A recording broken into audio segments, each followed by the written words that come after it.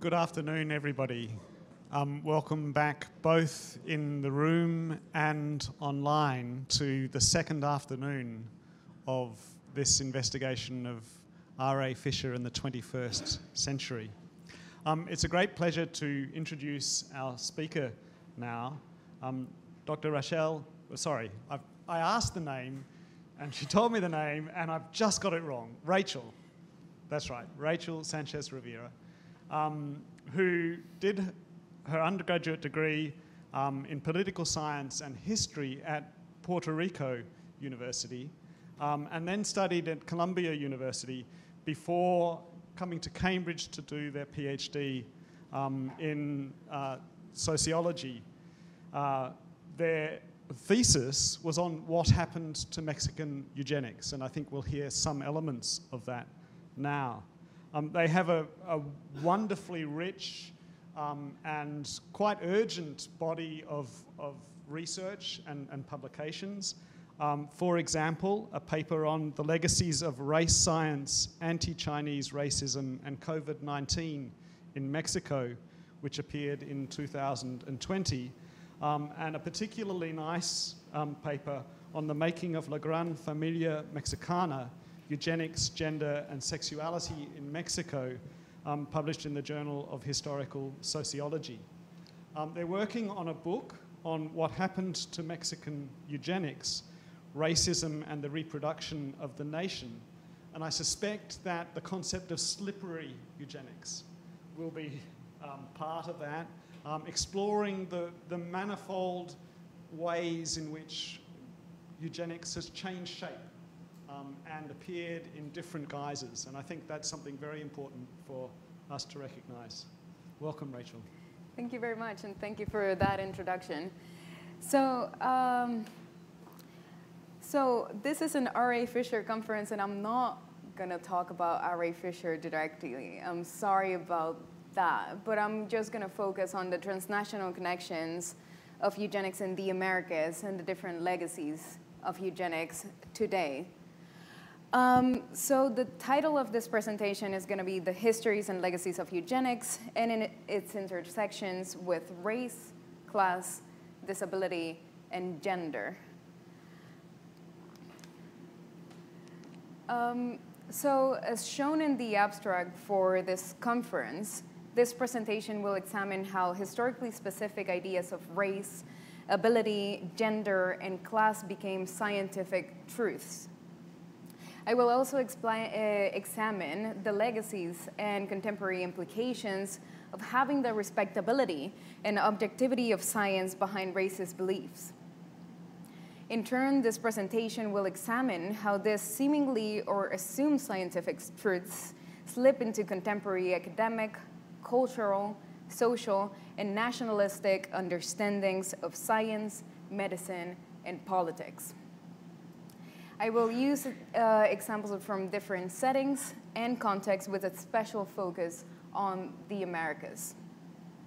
I'll start by discussing a brief history of eugenics and how this gets to the Americas in different ways, from the sterilization of people considered as unfit, with the case of Buck versus Bell in 1927. I'll then talk about how eugenic practices and ideas affected the ways in which segregation policies in the US were being carried out. And then I'll talk more broadly about the forced and coerced sterilization practices and policies targeted to Black and Latinx communities in the US and different colonial spaces like Puerto Rico. I will then discuss the instances of resistance to conclude with the more contemporary legacies of eugenics in the Americas. And lastly, I believe that it is important to understand eugenics beyond its intellectual debate, to observe the ways in which eugenic practices and its legacies still disproportionately affect the working class, people of color, women, people constructed as disabled, among many other historically pathologized groups. So I do not want to repeat what some of my colleagues have already said, but I'll, just for the purposes of this presentation, I'll explain eugenics very briefly. The term eugenics was coined by Sir Francis Galton, who used it in print for the first time in his book Inquiries into Human Faculty and Its Development, published in 1883. Galton coined the word from the Greek eugenes, namely in good stock and endowed in terms of heredity with what he called noble qualities. The term responded to a particular concern of his, the science of improving the stock, a phenomenon he regarded as equally applicable to men, brutes, and plants. So for Galton, eugenics was not a passive process, but a science which was, as he stressed, by no means confined to the questions of judicious mating, but which, especially in the case of men, takes cognizance of all the influences that tend, in however remote a degree, to give the most suitable races or strains of blood a better chance of prevailing speedily over the less suitable than they otherwise would have had. And this is a direct quote from Galton. So basically, in Galton's views, science had the power and authority to influence and guide individuals' mating choices in order to ameliorate the qualities and potential of the broader population. However, this does not come in a vacuum. In an early book titled Hereditary Genius, written in 1868, Galton argued that the eminence and talent closely aligned to abler races, a theme that he repeated in later works of eugenics. So the most important thing we need to take from this is that what differentiated eugenics from other contemporaneous research into these themes was Galton's explicit interest in applying science to society as a means of rationalizing and improving populations. However, he refers specifically to the improvement of the most suitable races. Galton subscribed to different racial theories and hierarchies of the time, what we now term as scientific racism. For example, in his work, Inquiries into Human Faculty and Its Development that I was talking about earlier, he saw eugenics as a way of emphasizing particular characteristics that he saw as already inherent to different populations while weeding out bad traits. And this is where we can observe different racializing, gendered, classist, and ableist undertone is in his analysis, especially when it comes to the pathologization of the working class. Now, I wanted to talk about eugenics in the United States.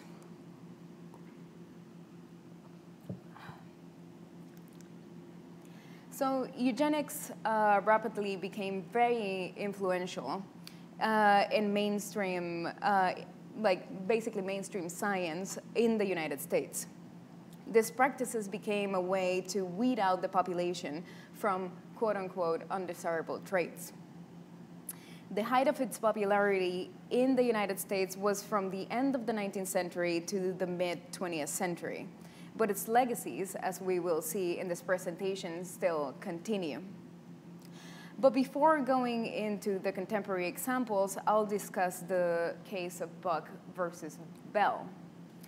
So, according to Eli Clare's article titled Comment from the Field, Yearning Toward Carrie Buck, she states that, and I quote, "Sex workers, immigrants, people of color, poor white people, people with psychiatric disabilities, people with epilepsy, so-called sexual deviants, blind people, deaf people, physically disabled people, unmarried women who had sex, effeminate men, prisoners, intellectually disabled people were all deemed feeble-minded at one time or another." The list basically keeps shifting over the decades, but the meaning of the word stayed the same: inferior, immoral, disposable. Eugenics declare feeble-mindedness as something inherently genetic. Its followers firmly believe the material conditions of poverty and violence to be hereditary traits. Through it all, feeble-mindedness drew its fundamental power from the hatred and fear of disability. In this specific case, the supposed imbecile in question was Carrie Buck. By then, a 21-year-old working-class woman from Charlottesville, Virginia. At the age of 17, Carrie Buck became pregnant as a result of rape by a relative of her foster parents. Following the birth of her child, Carrie was committed to the Virginia colony for epileptics and feeble-minded, the same institution that housed Carrie's birth mother, Emma Buck, on also the grounds of feeble-mindedness. Around that time, Virginia legislature had just passed away a new law calling for the sterilization of mental defectives. Passed during the height of the eugenics movement in the United States, this law stated that sterilization would promote both the health of the individual patient, but also the welfare of society. However, there were many eugenicists that wanted to pass different sterilization laws at a more national, or in the case of the United States, federal level. So they basically sued themselves using Carrie Buck's name in order to go to the Supreme Court. This law, at the end of the day, passed in 1927, and Carrie Buck, her sister, and her mother were all sterilized. And I will read one of the most famous excerpts from this law on the slide here that I forgot to push, sorry. We have seen more than once that the public welfare may call upon the best citizens for their lives. It would be strange if it could not call upon those who already sap the strength of the state for these lesser sacrifices, often not felt to be such by those concerned, in order to prevent our being swamped with incompetence. It is better for all the world if instead of waiting to execute degenerate offspring for crime or to let them starve for their imbecility, society can prevent those who are manifestly unfit from continuing their kind. The principle that sustains compulsory vaccination is broad enough to cover cutting the fallopian tubes. 3 generations of imbeciles are enough. So at the end of the day, this new decree from the Supreme Court allowed a lot or most of the states in the United States to pass different sterilization laws that would follow eugenic precepts, as you can see on the map here. These laws were mostly used to sterilize all of those deemed undesirable or unfit to be part of the great US nation. A common rhetoric that we see nowadays with Make America Great Again. As mentioned earlier, these laws would mostly target Latinx communities, Black women, people with divergent, or as they would call it historically, deviant sexuality, sex workers, the feeble-minded, or as we now call it, people with disabilities, among many other bodies constructed as abnormal or pathological. So this is where we see how everything and everyone that fell outside of the norm of a healthy seed would be forced to sterilization. And this did not only happen in the US. In reality, because eugenics was considered a mainstream modern keeping in with the times and popular science, the control of population and reproduction was common all over the world. So I will now just mention a couple of examples on the different transnational connections of eugenics in the Americas and beyond.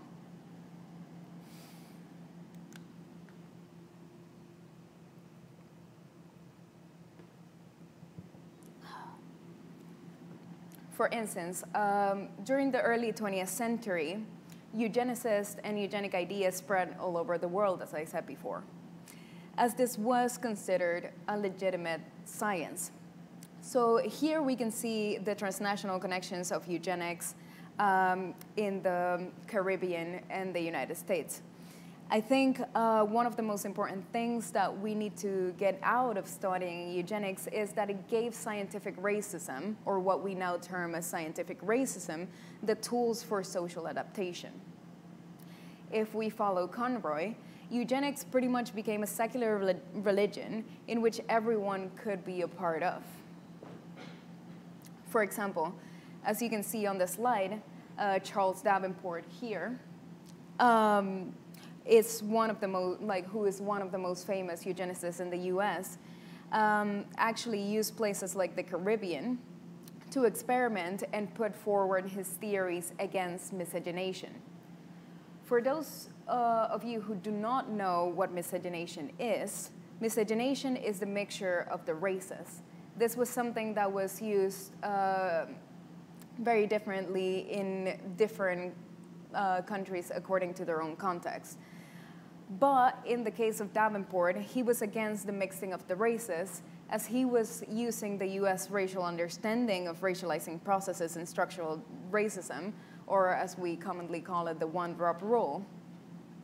He used Jamaica as an example as to why miscegenation was bad, arguing that the offspring of miscegenation were more prone to things like criminal acts, feeble-mindedness, among other things. Davenport tried to do a similar thing with Latin American eugenicists by drafting a code of eugenics at the Third Pan American Meeting of Eugenics and Homiculture in 1937. Davenport joins forces with Domingo Ramos, who was a Cuban eugenicist, and they collaborated to create this code which condemned miscegenation. Because the main platform for eugenic ideas and practices in Latin America relied on mestizaje, or mixed raceness or racial mixture, most Latin American eugenics did not like this new proposal. However, we should not confuse mestizaje or mixed raceness with something that was intrinsically good, as it was also very exclusionary, but we will get back to this. However, Davenport continued to be part and participated in different eugenic societies throughout Latin America, like Mexico, Argentina, and Brazil. So, despite Davenport being a more avid supporter of Weismannian eugenics and Latin Americans being supportive of Lamarckian eugenics, this did not stop them from converging these theories of heredity and eugenics to produce their own needs according to their own contexts. However, there are some instances in which, like Lamarckian eugenicists, would collaborate more with each other. For example, like Conrado Gini and Gilberto Loyo. So Conrado Gini was an Italian fascist, eugenicist, and demographer who did a research project with other Italians and Mexican eugenicists, as he believed that the Seri community in Mexico had the purest race of indigenous people. This resulted in a publication titled An Investigation of Some Indian Tribes in Mexico, published in 1934 in one of the most renowned eugenic journals titled Eugenic News. Similarly, Gilberto Loyo, who was a Mexican demographer, was sent to study eugenics and demography with Conrado Gini in Italy.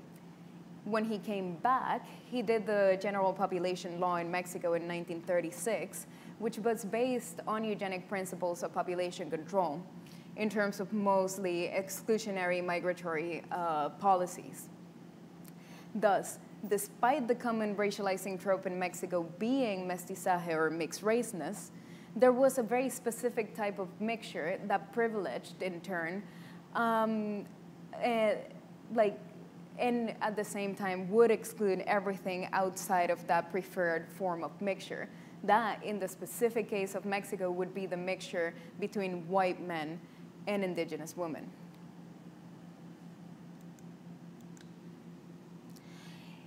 In this example, we see a clear convergence of Weismannian and Lamarckian eugenics. Renato Kell was a famous Brazilian eugenicist who founded the first eugenic society in Brazil and in Latin America in 1917. Even though the first society of eugenics here was very short-lived, ideas spread and eugenic practices remained. For example, in different exclusionary migration laws, like segregation policies, hygienic policies, like among others in Brazil. For example, after the abolition of slavery in 1888, which is like the country that does abolish slavery last in the world, Brazil actually put very strict migratory laws that preferred white people from Latin-based countries as a way for them to assimilate to this new and modern Brazilian nation. Kell's works were mostly about Lamarckian eugenics and the support of miscegenation through racial mixture, or as they would call it, mestiçagem. However, after a research trip to Germany during the 1930s, he started favoring more Weizmannian eugenics. Nonetheless, despite his newfound connections, some Latin American eugenicists would actually cherry pick his ideas both before the 1930s and after, depending on their own needs and depending on their own contexts, which only shows how fickle eugenic ideas were at the end of the day. Another connection of eugenics was Franz Boas and Manuel Gamio. Gamio, who was Mexican, was a student of Boas during his time at Columbia University in the city of New York. Boas was an anthropology professor at Columbia who advocated against scientific racism while using the tools and language of race science, which, as we will see with his student and the legacies that he left, proved to be quite problematic. These two would frame themselves as anti-racist anthropologists, but people like Gamio, for example, was a member of the Society of Eugenics in Mexico and even made a beauty contest titled La India Bonita, translated roughly to the most beautiful Indian in 1921 as a way of making indigenous women more desirable to criollo or white men. Gamio believed that the future of the Mexican nation relied on this respectable indigenous woman marrying white men. This, to him, was the basis of mixed raceness or mestizaje in Mexico. As you can see, this is a very exclusionary way of thinking about mixed raceness, as it invisibilizes anything that is outside of this acceptable mixture. So in a nutshell, Afro-Mexicans, indigenous men, Chinese and Japanese people, among others, were systematically invisibilized from this national idea of mixed raceness or mestizaje.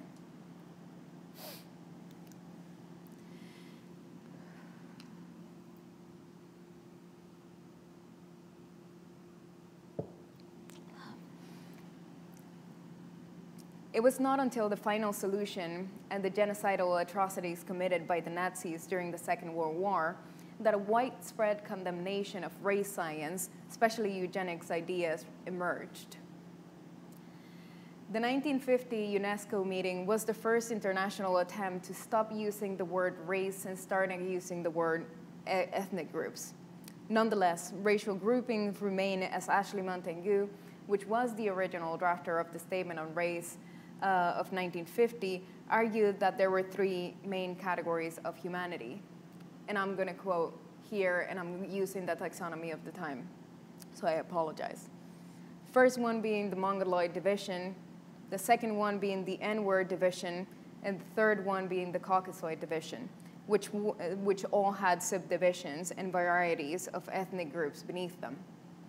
This statement received major international backlash, so the UNESCO issued yet another statement on race in 1951, with ethnic groups and ethnicity functioning as euphemisms for race, which could lead one to erroneously infer that race and racial categories do not matter anymore. Efforts to invisibilize the term race erased the long history of racialization processes and stripped away the language necessary to challenge racism. Thus, while the term race started to fall from grace as a biological category, the UNESCO statement reinscribed the notions embedded in race science through a different terminological toolset. This so-called retreat of scientific racism marks a changeover in race thinking. By the late 1960s, colorblind racism acquired a certain sense of cohesiveness and authority. Under colorblind racism, according to Eduardo Bonilla Silva, and I quote, "Whites have developed powerful explanations which have ultimately become justifications for contemporary racial inequality that exculpate them from any responsibility for the status of people of color." I think we have seen this countless times, from racist monuments to the death, or better said, murder of Breonna Taylor, George Floyd, Rodney King, and the list goes on. And the killing in plain sight by a white minor in Kenosha who was let go, crossed state lines, and passed away with impunity. So we need to think about different processes of racialization. We need to think about the systematic nature of racism, and we also need to think about how whiteness as an organizing principle operates. So, in a nutshell, colorblind racism allows for the usage of methodologies and ideas developed during the period of scientific racism without using the terms that are now cataloged as a pseudoscience. These dynamics allow for the creation, maintenance, and resurgence of ideas rooted in scientific racism.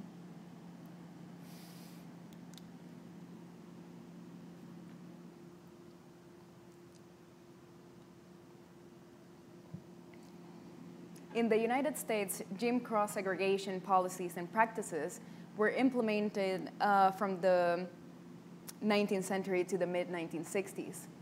It is important to say that segregation practices went beyond water fountains and segregated schools and buses, which is horrible enough already.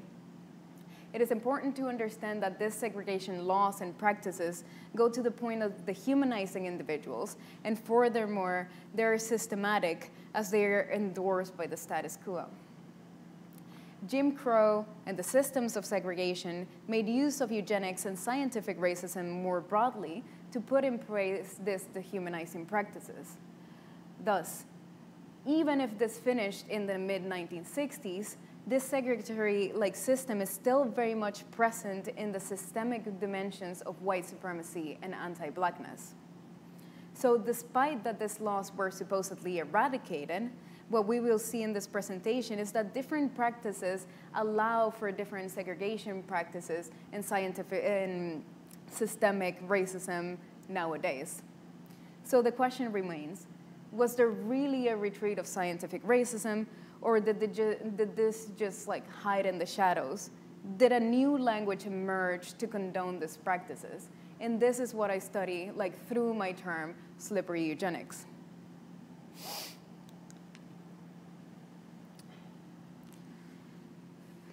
Throughout the 20th century, and even after the 1960s in the United States, the state and different federal policies have targeted Black and brown women to get sterilized without their consent, and sometimes these were coerced to undergo these operations. For instance, Mexican women were forced and coerced to undergo eugenic sterilization in California all throughout the 20th century. Black women were also disproportionately sterilized, and they were coerced by medical professionals to get sterilized because of eugenic reasons. In Puerto Rico, a colony of the United States since 1898, and a colony of Spain before then, 1 in 3 women in reproductive age were sterilized by the mid-1970s. People like President Roosevelt, for example, argued that a better Puerto Rico was a Puerto Rico with no Puerto Ricans. This is still a very real thing in Puerto Rico, as issues like climate change, environmental racism, and population control measures have allowed this to continue during the 21st century.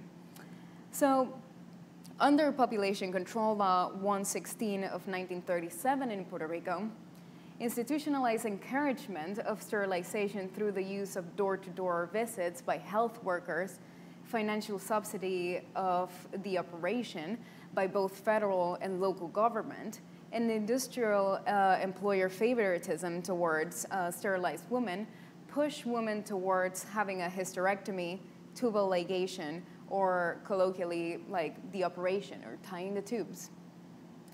The coercive strategies used by these institutions denied women access to informed consent. More than 1/3 of the women in 1968 survey did not know that sterilization through tubal ligation was a permanent form of contraception. The euphemism tying the tubes made women think that the procedure was easily reversible. Also, some of the health professionals would only talk to women in English, despite Spanish being the only or primary language that they spoke. Eugenic practices and ideas that were around the 19th century and converged when elites and the US federal government not only performed forced and coerced sterilization procedures on Puerto Rican women, but also tested the first contraceptive measures in Puerto Rico during the, 1947 onwards. Puerto Rican women that were experimented on were usually dark-skinned, black, and working class. They did not know that they were being the testing vessels for the contraceptive pill and contraceptive foams. As a result, they received 18 times more hormones than the contemporary contraceptive pill, which resulted in many different symptoms, like from thrombosis or like internal bleeding to even cancer. This is all to say that while white women saw this as a sexual revolution during the 1960s, it was because of the coercion, sterilization, and experimentation of black and brown women in a colonized setting of the global South that they were able to have access to the contraceptive pill. So we have to think, sexual revolution for whom? Why did we create this contraceptive pill? Was it because of eugenics measures? Like, what is the role of scientific racism here? And this series of questions were not first posed by me. Were first posed by different black feminists and feminists of color who saw the disproportionate amount of cases of women of color subjected to forced and coerced sterilization practices. For instance, if you want to know more about it, I recommend you read Angela Davis, Loretta Ross, among many other black feminists. But one of the most important things apart from academic works that engage with this, was the coining of the reproductive justice framework in 1994 by the activist group Sister Song.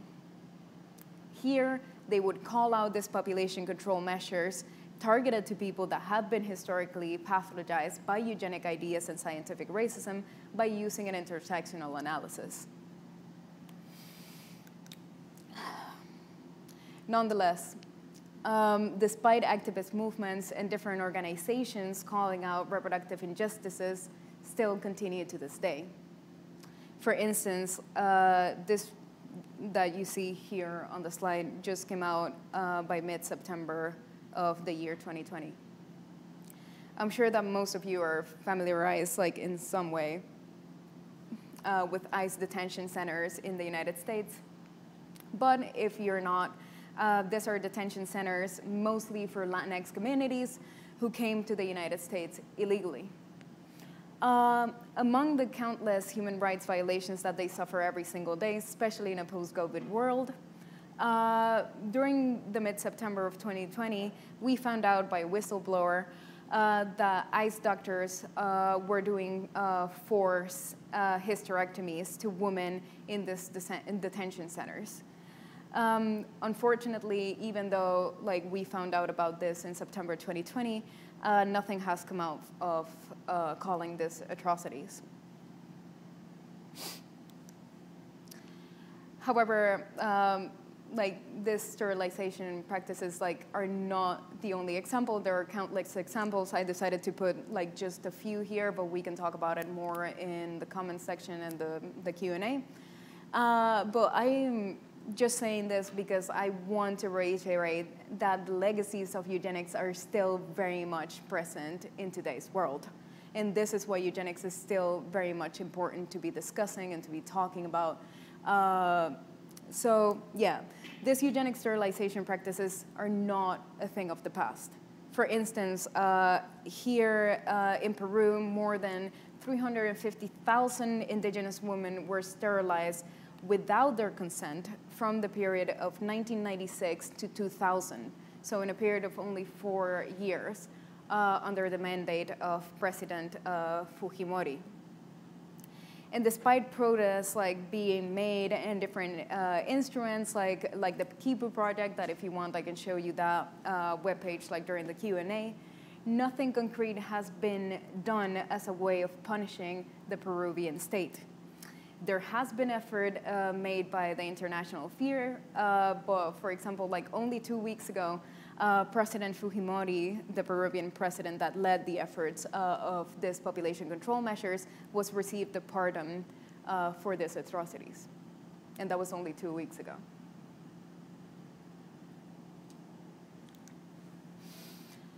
So apart from reproductive injustices, if I haven't made my case already, another remnant of eugenics is the prison system and the targeting of criminality to specific communities according to racialization processes. During the time of eugenics as a popular and legitimized science, there was a lot of theorization behind the links between criminality, feeble-mindedness, vagrancy, and race.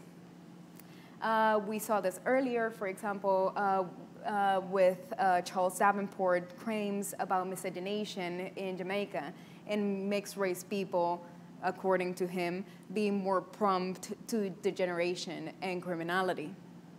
These links were so clear that eugenicists started making different laws to criminalize people according to racist stereotypes by hiding it under the cloak of science, medicine, and eugenics, and public policy for that matter.